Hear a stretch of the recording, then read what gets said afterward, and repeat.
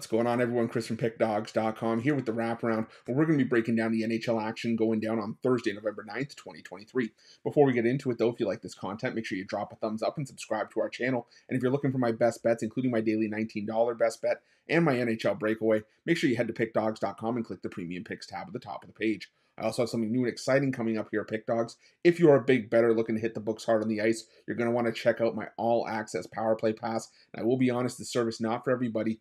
These are for the bettors that are dropping $1,000 or more per game on the NHL, and for people that want that elevated top-tier advantage to get a man up on your book. Now, this package for the first time will feature the rating of my plays as well as late info plays that I make throughout the day based on goalie news, goalie announcements, injuries, etc. Now, if it's not your cup of tea, again, that is totally 100% fine. We will still be cooking up premium winners daily at Pick Dawgz Premium, still be covering every game every day right here on the Wraparound. But if you want more information, text 775-636-7674 and we will get you hooked up. Anyways, NHL action Thursday. You ready? I'm ready. Let's get into it.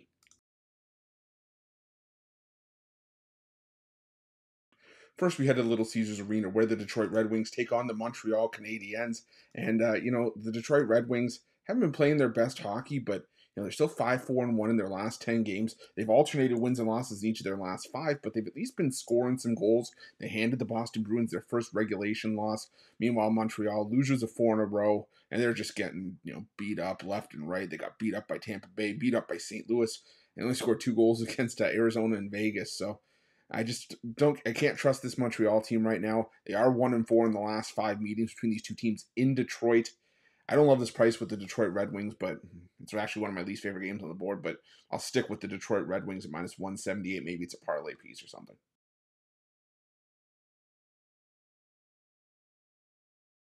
Next, we head to Madison Square Garden for a rematch between the New York Rangers and the Minnesota Wild. We just saw this matchup a few nights ago as the Minnesota Wild ended up with a 5-4 shootout win against the New York Rangers. And it was a game I remember very well. I was on the New York Rangers in that game.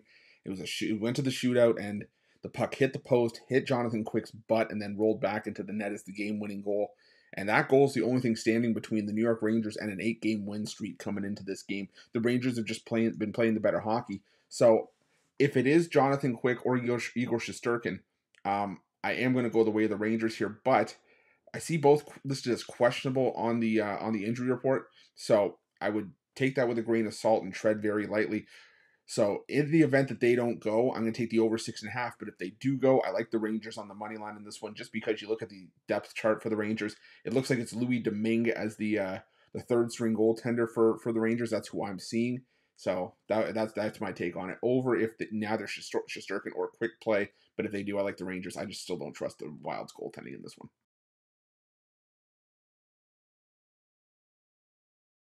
Next, we head to the Canadian Tire Center, where the Ottawa Senators take on the Vancouver Canucks. And the Ottawa Senators, a team that I was very high on at home coming into the season, thought that's where they were going to play their better hockey. It hasn't been the case for them as of late. Now, Ottawa is, coming off of the win over the Toronto Maple Leafs. They are coming into this one on the second half of a back-to-back. And while it's not a traditional travel spot or a terrible travel spot, they are staying within the province.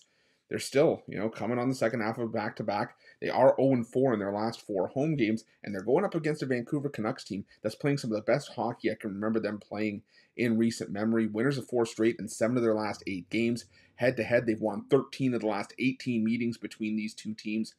Like I said, when you're going to continue to give me the Canucks at this price, I think there's some sort of stigma still attached with the Vancouver Canucks, like they're not supposed to be this good.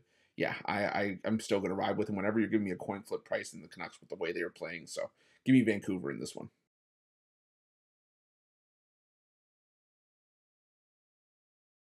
Next, we head to the Amalie Arena, where the Tampa Bay Lightning host the Chicago Blackhawks. And, the Chicago Blackhawks, they've been able to pull off the upset in the underdog role a couple of times already this season, but it doesn't change the fact that they are still, they're one of the worst teams in the NHL. They've lost 7 of their last 10 games. A lot of the recent games that they've been losing, they've been getting crushed in.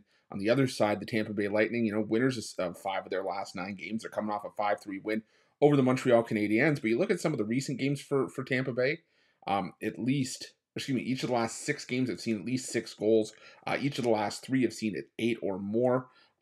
We've seen 8 goals against Montreal, 11 in the OT thriller with Toronto, 10 against Ottawa. I think we're going to have another high-scoring game here. Even though I don't love this Blackhawks, offense, I think this could be a spot where you could see Matt Tompkins for the Tampa Bay Lightning, who has been the least effective of the Tampa Bay goalies so far. It's only a matter of time before Andrei Vasilevsky comes back. But I think the Blackhawks will pop a couple here. I definitely think the Lightning are going to do some damage on the scoreboard. So give me the over 6.5 in this one.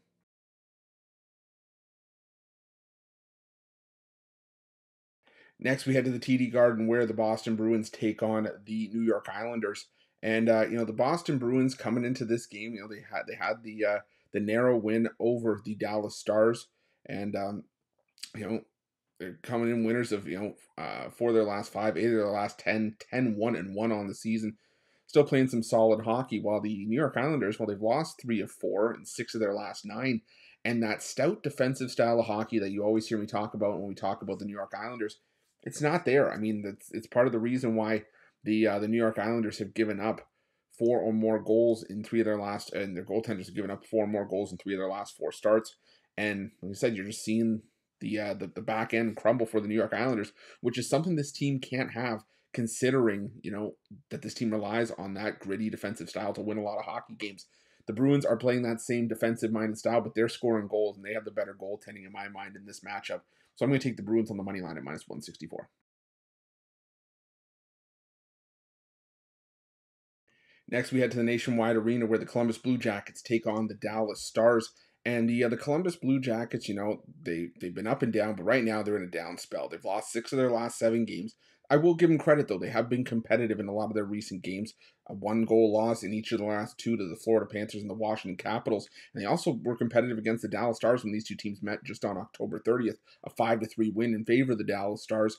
But I'm still not there with the Columbus Blue Jackets right now. Sure, they did their best work at home last season as opposed to where they really stunk it up on the road. But this is still a Dallas Stars team. It's still one of the best in the NHL. They have one of the best goaltenders in the NHL in Jake Ottinger. And the Dallas Stars, they've lost back-to-back games, but the Vancouver Canucks are on fire right now. And the Boston Bruins, I'll tell you, a lot of better teams are going to lose to the Boston Bruins this season. I can assure you that. So I'm not holding that against them. I think in this matchup, it's just the Stars are the better team. So I'm going to take the Dallas Stars to win this one in regulation at minus 120.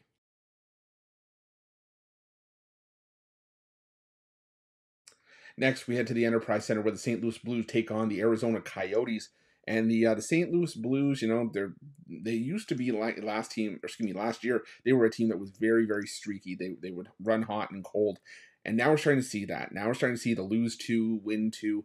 Now they just got their teeth kicked in by the Winnipeg Jets at home. And now they take on an Arizona Coyotes team that has been providing value for us bettors all year long. They've been a lot better at home. They are just 2-3-1 on the road. But head-to-head, Arizona has won 3 of the last 4 meetings. They won the first meeting this season by a final count of 6-2.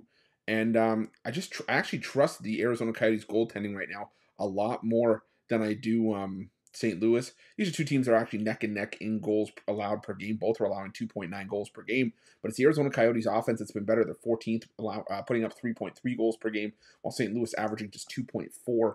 I'm going to take a shot here on the value with the Arizona Coyotes on the road in this one. Next, we head to the Canada Life Arena where the Winnipeg Jets host the Nashville Predators. And if you followed the wraparound a couple days ago, I was heavy on the Nashville Predators. And, well, what did they do? They shafted me. They got me. They were up, I think, 2-0 early in that game. Things were looking great in the first period. And then all of a sudden, the Calgary Flames decided to actually play some hockey for once. Scored, in the second period, he cut it to 2-1. 2 goals in less than 2 minutes, made it 3-2 Calgary. And Calgary never looked back at that point.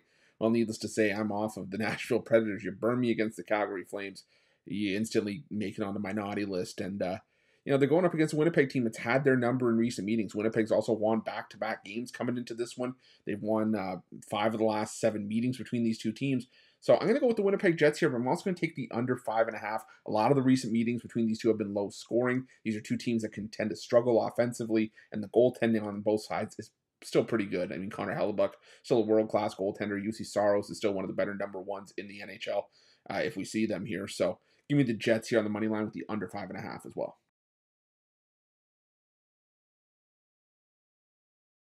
Next, we head to the Ball Arena where the Colorado Avalanche take on the Seattle Kraken. And the Colorado Avalanche, they just keep finding ways to get it done when they need to. They've lost 3 of their last 5 games, but they pulled out a big 6-3 win over the New Jersey Devils in their last matchup, bouncing back from that beatdown loss, that I should say humiliating loss to the Vegas Golden Knights 7-0.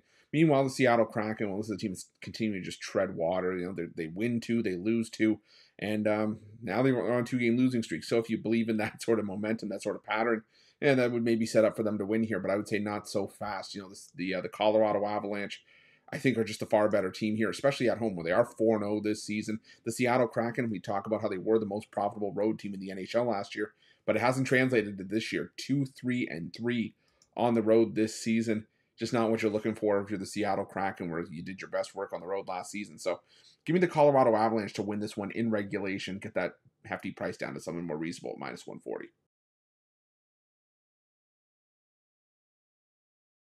Next, we head to the Crypto.com arena, where the Los Angeles Kings take on the Pittsburgh Penguins, and the Kings returning home after quite the road trip. They swept the road trip with a 4-1 win over the Vegas Golden Knights, and one of the best wins of the season for the Los Angeles Kings. Now, they do go back home, where they are 1-4 this season, but I still think they just have a ton of momentum here. And the Pittsburgh Penguins, sure, they got a couple of wins themselves on this West Coast road trip so far. They beat up on the Sharks, and then they shut out the Anaheim Ducks.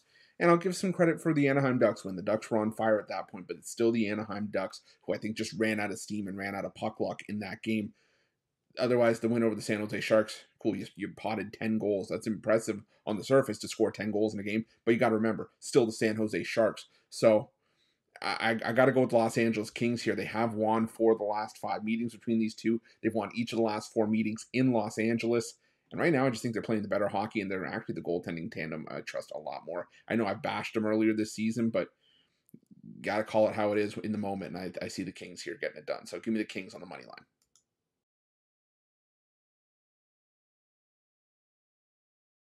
And our final game on Thursday's card takes us to the SAP Center, where the San Jose Sharks take on the Edmonton Oilers.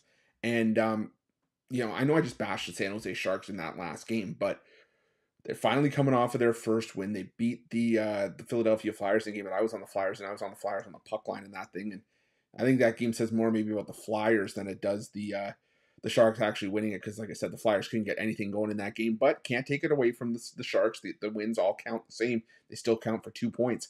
And now they take on an Edmonton Oilers team that's lost 3 straight and 7 of the last 8. Some people will say, well, this makes sense to be a logical get-right spot against the worst team in the league right now, right? Not so fast. What exactly have the Oilers done besides having Connor McDavid and Leon Draisaitl to justify laying -335 here? They are only 1 win better than the San Jose Sharks and 2 points better than the San Jose Sharks. I get it. You have 2 of the best players in the world, but you also have one of the shakiest goaltending duos when they're supposed to be the best. We knew the San Jose Sharks were going to suck this season, or at least I did. The Oilers are expected to be so much more. The goaltending's been terrible. They just put a guy on waivers that they signed for 5 years, $25 million, $5 million a year. That's high money for a starting goaltender in the NHL. They just put him on waivers to be sent to the minors. That's how bad it's been. So I'm not laying -335. I'm not laying juice on a puck line with the Oilers. I'm going to take the Sharks here at +1.5. I'm going to take a shot on the money line as well at +265. Maybe there's some residual carryover from that first win of the season to round things out.